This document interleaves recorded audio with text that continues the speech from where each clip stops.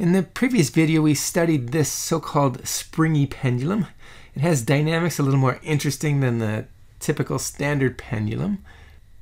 If we look at the forces acting on the pendulum, we see a weight and a spring force, and quite conveniently, the weight and spring force are both conservative forces, making this system a conservative system. So therefore, when I take its kinetic energy and the potential energy to the gravity and the potential energy to that spring force, if I add those three things together, I get this red bar right here, and it's a constant, right? So energy, total energy, which is the sum of these three energies right here, is constant. Now what I'd like to do is introduce you to a mechanism called a damper. A damper is something you'll see a lot in your vibrations course, but this is a good place to look at it. If we do a Google search for damper, we see what? It gives us a lot of bread for some reason. I'm not sure what the damper for a bread is. Damper is also something that you can put in a duct to control the flow of fluid or air through a duct, but that's not what I'm thinking about. Oh, I'm thinking about something more like this.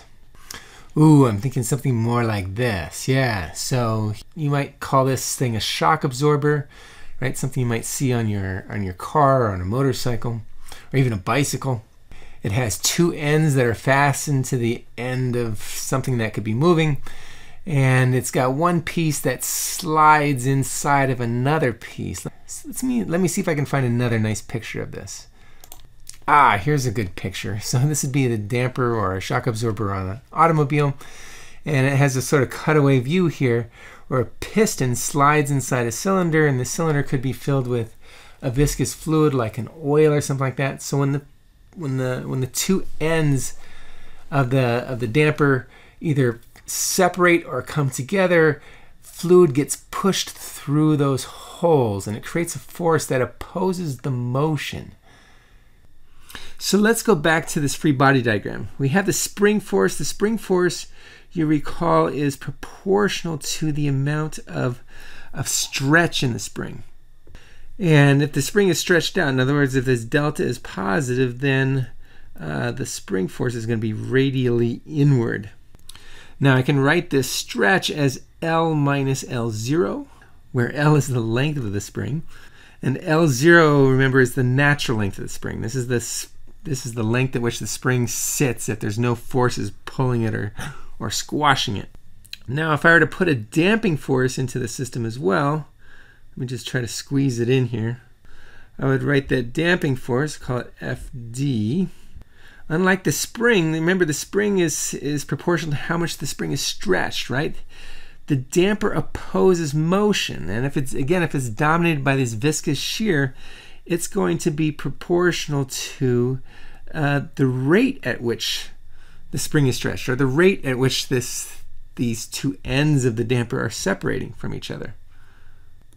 So if delta dot is positive, that means the thing is stretching out. Then my force is going to oppose that motion and go in the minus E hat R direction. Oops, and I just realized I should not be calling this K. K is a spring force. So here we're going to have some sort of damping coefficient. Or damping constant. I'll call it C. And then if I want to write it in terms of length, I can do so like so. I'll find that the damping force is proportional to the time derivative of the length.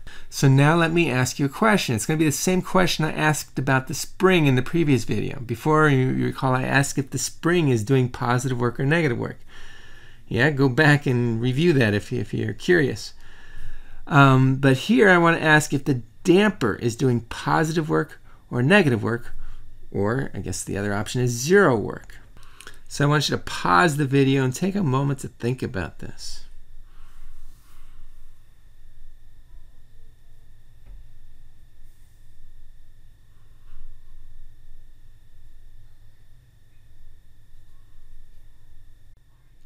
All right, let's work through this. So let's suppose that the damper and the spring is elongating. And what do I mean by elongating? Elongating means getting longer. So if the damper is elongated, that means this mass here, I'll redraw it over here, is moving outward, right? In this direction, dr. dr here is my incremental change in position. It's the thing that appears in the work integral. So if the spring is getting longer, then the damping force opposes that motion, right? So the damping vector would go the opposite direction. So therefore we get the damping force dot dr, and this is the thing we're integrating again in the work integral formula. This is going to be negative, right? So it's going to do negative work if we're elongating. So what happens if the spring is going the other way? What if it's, instead of elongating, what if it's shortengating? Okay, maybe just getting shorter. In this case, the mass is going towards the center, so dr would be this away. But again, the damper opposes this motion, right? If it's getting shorter, then the damper is going to try to push it outward. So again, the damping force and the dr are going to be in opposite directions. And therefore their dot product, this thing that appears in the integrand of work, this is also going to be negative. It's negative in both cases, whether it's getting shorter or longer, which makes the work done by the damper negative. It's always negative. As long as it's moving, it's going to be negative. Ah, interesting. All right, so let's go back to the original springy pendulum. Here I do not have the damper in there, and we see these three forms of energy all adding up to the constant. Energy is conserved in this system right here. Now what I'm going to do in a moment, this is the magic of simulations. You can just instantaneously put a damper in there if you want. So in a moment, I'm going to put a damper in there instantaneously, and I'll do it twice. The first time we do it, I want you to be looking at the mechanical system here, the spring and the mass and gravity, and just observe this bouncing going on. And I'll do it in 5, 4, 3, 2, 1. Here goes the damper. I just put it in, and ooh, what do you notice? What do you notice? This thing is still swinging back and forth, right? Left and right. The damper does not apply any forces along this arc here, the circular-like arc that the mass is falling along, right? The damper only works radially, right? And you'll notice that it very quickly got rid of the oscillations. Didn't get rid of the swinging, but got rid of much of the oscillation. You can see it's sort of elongating a little bit, shortening a little bit. So you can see the damper doing its effort that way, getting rid of the bounces again, but not the swinging. All right, so now I've restarted my simulation. I want to look at it again, okay? But this time, instead of looking at or at least focusing your attention on the mechanical part, I want you to look at these energies, all right? Check out the energies when I turn on the damping. All right, 3, 2, 1, go. Here, I put the damping in, and ooh, look at that red bar. Look at that red bar. It's shrinking.